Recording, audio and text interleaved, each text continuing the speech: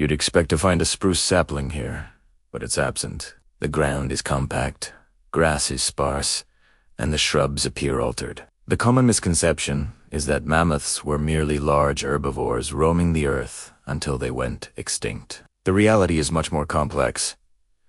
Mammoths functioned as ecosystem engineers, actively shaping the mammoth steppe through trampling, grazing, digging, and nutrient cycling.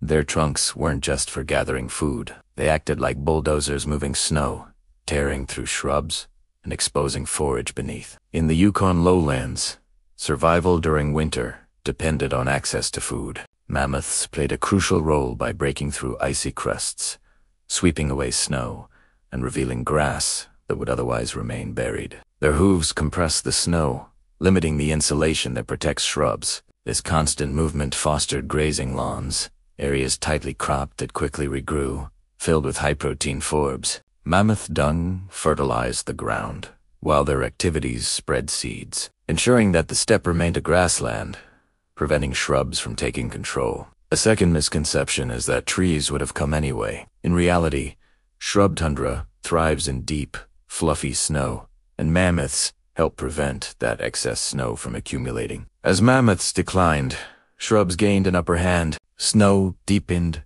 soil temperatures rose, and permafrost were destabilized. This shift turned the landscape from dry grassland into wetter, shrubbier tundra which looks green but hides valuable winter calories beneath soft drifts. Predators and humans interacted within this system, but understanding the engineering aspect alters our view. Mammoths weren't simply reacting to their environment, they were actively maintaining it.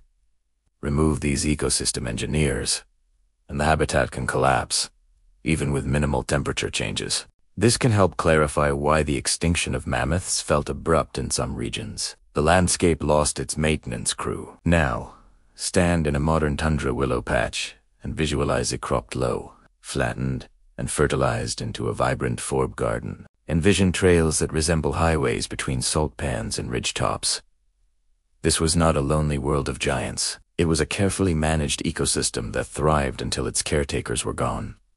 Thank you for exploring this edited tundra with us. Don't forget to subscribe, like, and comment below with the next Ice Age myth, about how they shaped the world that you'd like us to cover.